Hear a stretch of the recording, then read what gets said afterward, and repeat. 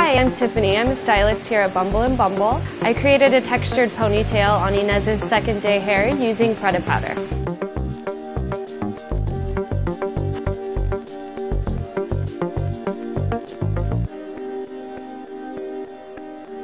I started by applying pret powder to the roots and crown to create some lift and volume.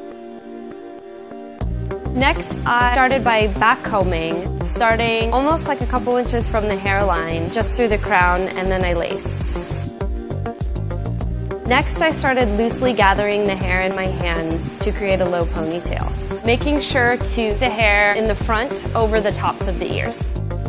I took a small ribbon of hair and saturated it with Does It All and wrapped it around the bungee to hide it.